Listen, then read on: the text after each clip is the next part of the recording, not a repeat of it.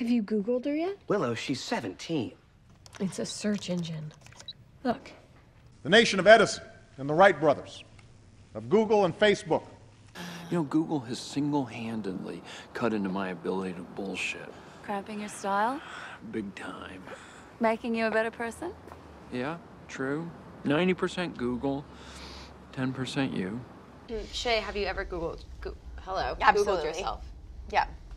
True. That's wrong. That's wrong. That's a fact. Totally wrong. Well, people can look it up. I'm sure people are Googling it right now. Look it up. I have a feeling that quantum computers, as they mature, are going to help us answer that question.